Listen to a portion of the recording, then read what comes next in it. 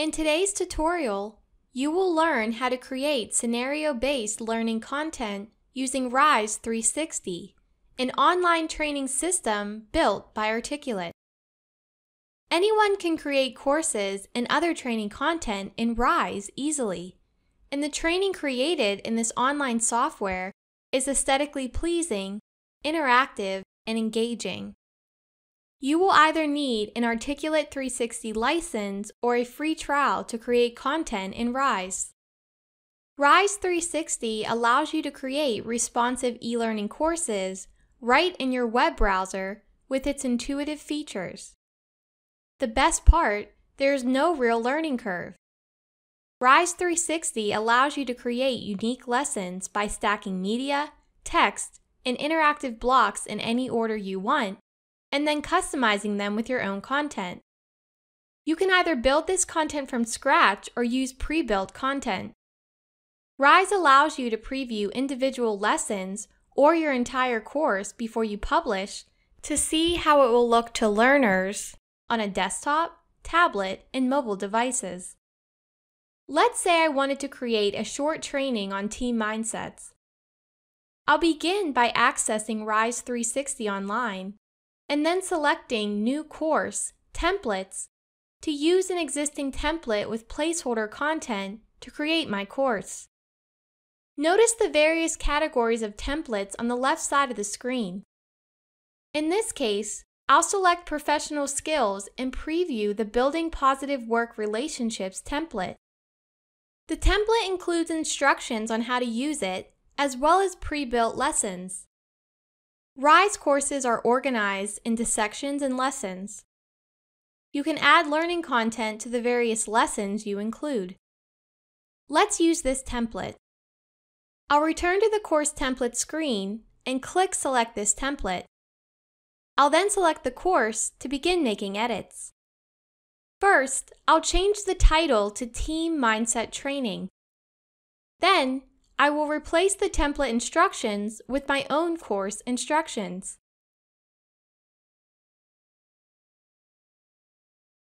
Once I add instructions, the next thing I'll want to do is rename the first section. Let's change this to Team Mindsets. Note, you can choose to not use sections in your course as well. Sections simply organize your lessons. If you wish to remove a section title, select the trash icon.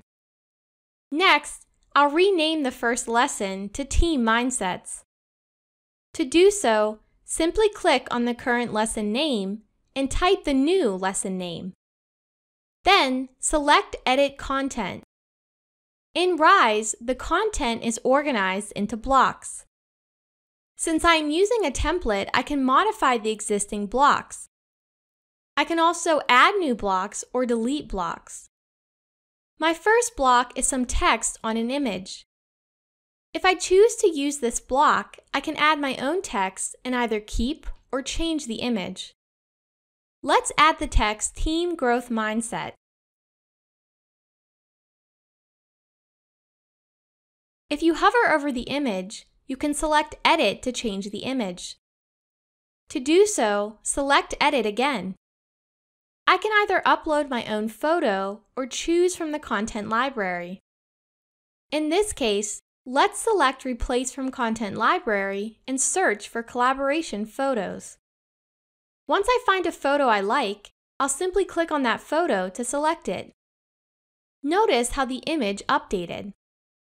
Let's scroll down to continue adding content and change the next title to the value of a team growth mindset. Watch as I update the text in the first two bullet points.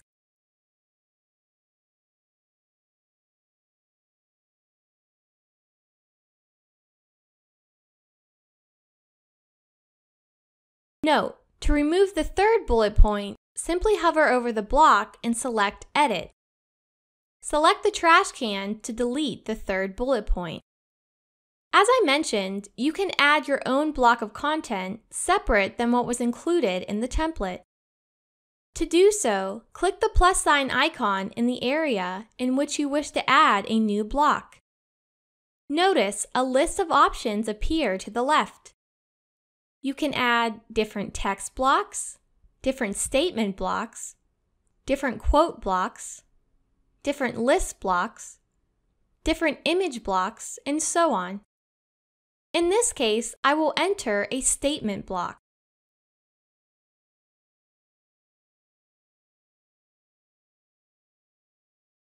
For my next section, I want the learner to know the difference between a growth and a fixed mindset.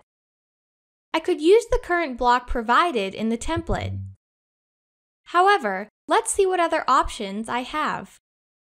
Remember to add a new block of content, click the plus sign icon. In the interactive blocks, notice the flashcard grid option. I'll select this block to add to my content. Then, I'll select Edit to add information to the front and back of the flashcards. To the front of the first card, I'll add Fixed Mindset. Then to the back, I'll add its definition. To the front of the second card, I'll add Growth Mindset. Then to the back, I'll add its definition. Notice for this card, I must change the image to text. Finally, I'll delete the third card as it is not needed.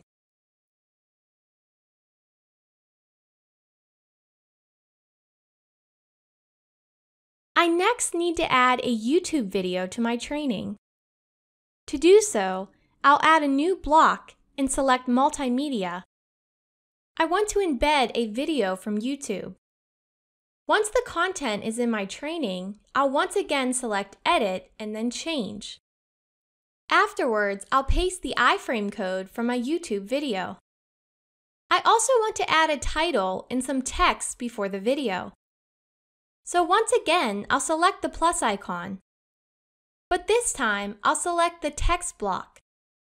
In this case, I want the paragraph with heading.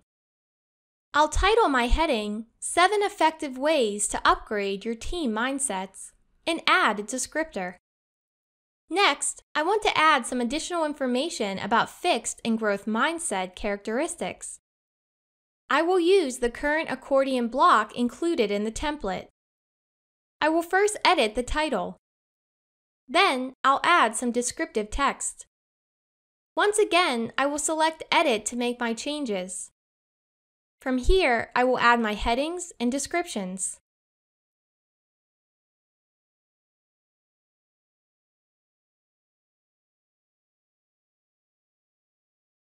As this is it for the content I want to add to this lesson, I will delete the rest of the content. From here, I can select Preview to preview the lesson thus far.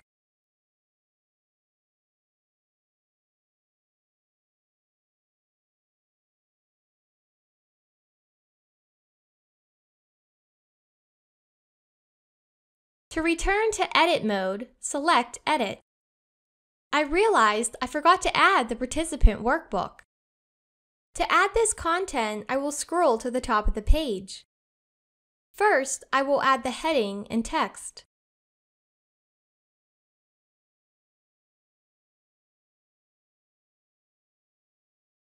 Then, I will add an image of the workbook and instructions.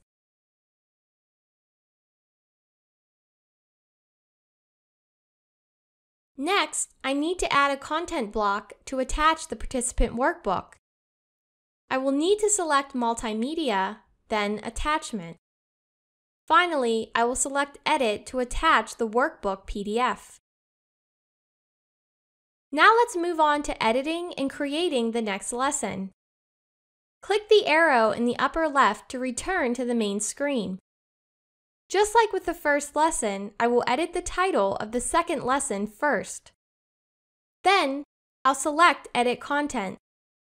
In this lesson, I will play a video for the learner and then have the learner take time to answer questions in their workbook. I will start by deleting all the current blocks of content. Then, I will add a heading and text. Notice how you can add some blocks of content by clicking the icons displayed on the screen.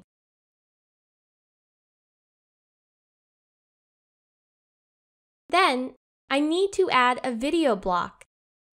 This time, I will upload an MP4 video. After the user watches the video, I want them to click a Continue button. This is known as a divider block. Notice, if I select Edit, I can change the completion type to Complete block directly above.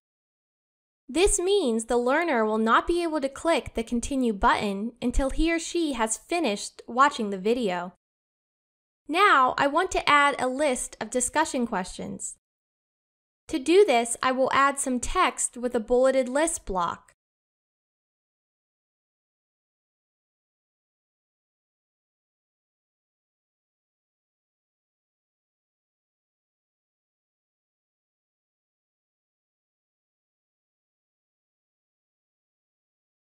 Once again, I'll add a Continue button.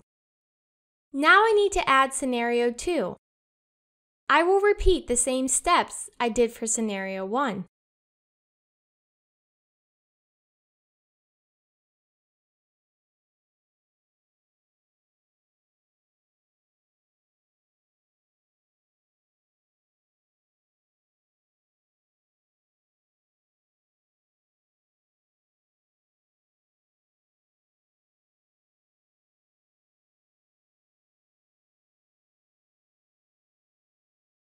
Now, I will return to the main screen and delete the other lessons from the template I will not be using.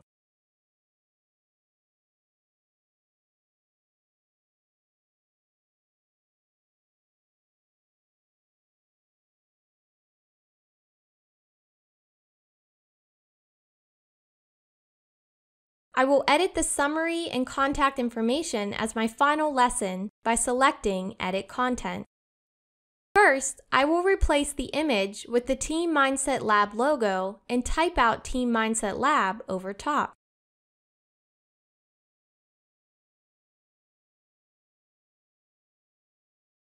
Then, I will delete the next block of content and update the key takeaways.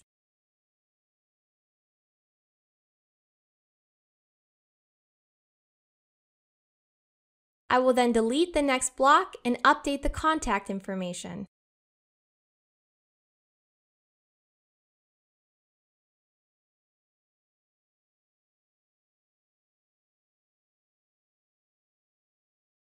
And that's it. That's how you create an entire course using Rise 360.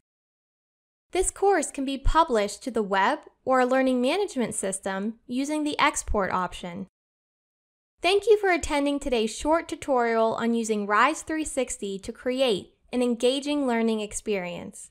See you next time!